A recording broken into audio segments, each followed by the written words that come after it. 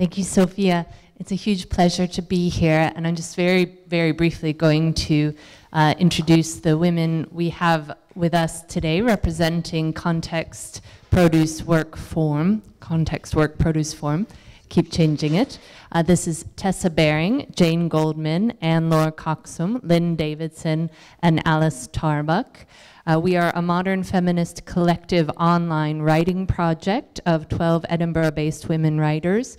We're writing in response at Sophia Howe's very kind invitation to Feminista, this exhibition, a wonderful text by Monica Ross called History or Not, and especially the Postal Art Project, which came about in the late 1970s, and which involved women making artworks in their households of materials and using techniques from the home, and then posting it to one another, generating home-based art collections, which eventually did end up in the gallery. We were very interested in using technology of our time and the stuff of our art form, which is writing and performance primarily, to echo the Postal Art Project. So most of our writing was done in a shared Google online document, and the entire collection of work produced now will be available shortly on the Cooper Gallery website. We very much invite you to read the entire piece,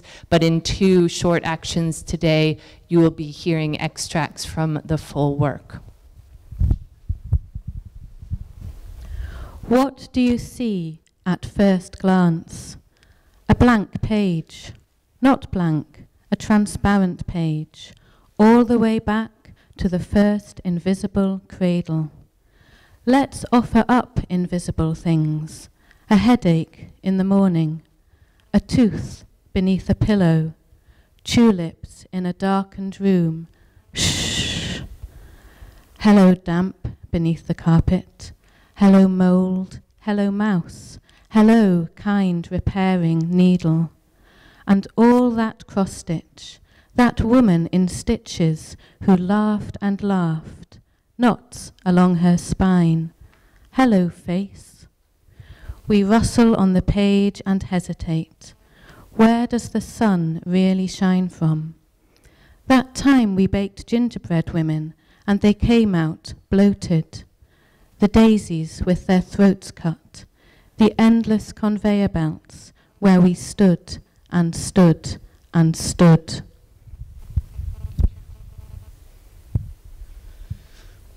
What the paper says, what the gauze says. Just how lonely is your vestigial amanuensis? Spare her invisible loveliness, solitary dissolution. Now she is dispensable.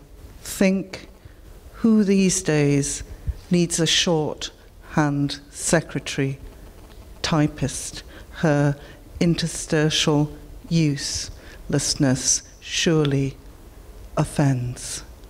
Despair, nobody's mother, nobody's murder. She died at the sight of her wounds. Her inky nib bulges.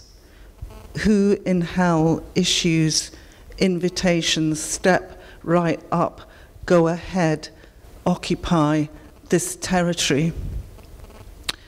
Tincture-loaded, bristle plumps, stain, drop, meniscus, lip kiss, sheer clay.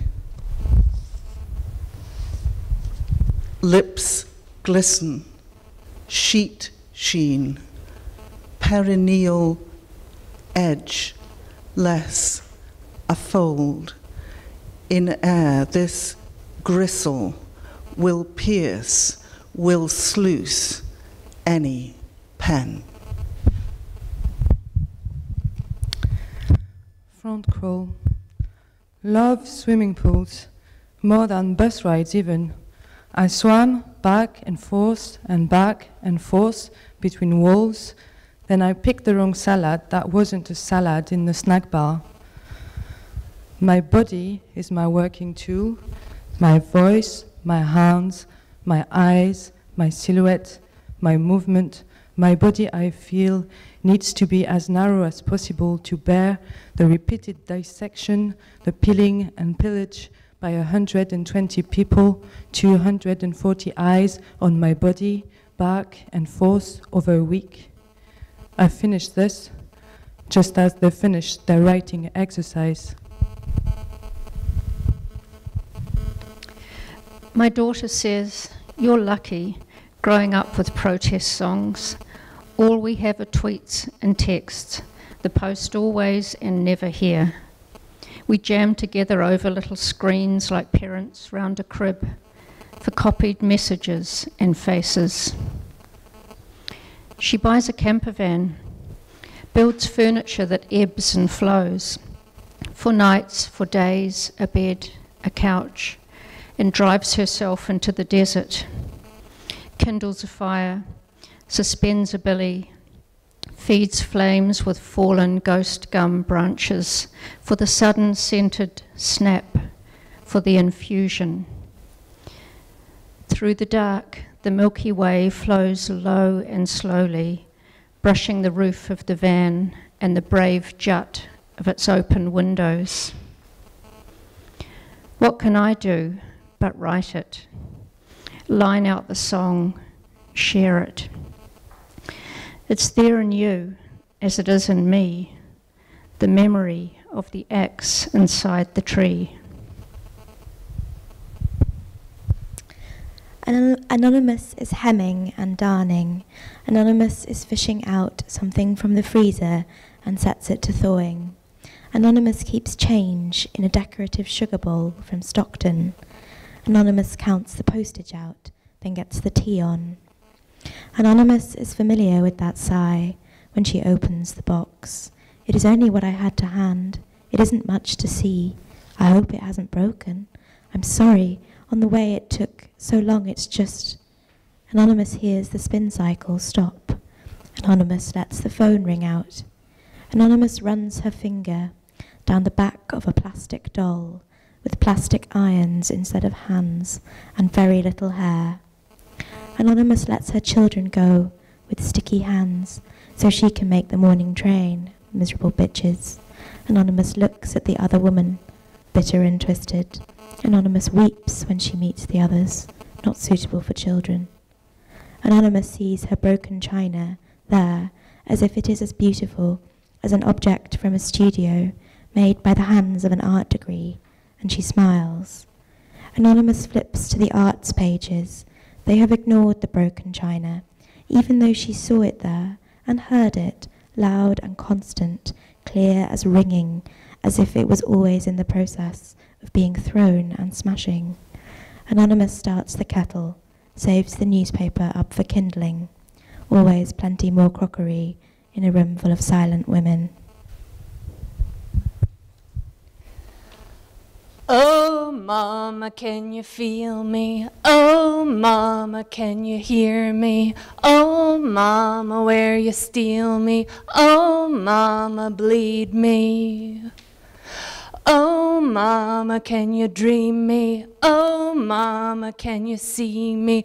Oh, Mama, it is in me. Oh, Mama, oak tree. Oh, Mama, can you wrench me? Oh, Mama, I bleed. Oh, Mama, here the leaves are. Oh, Mama, take the lead. Oh, Mama, there's diseases. Oh, Mama, save me.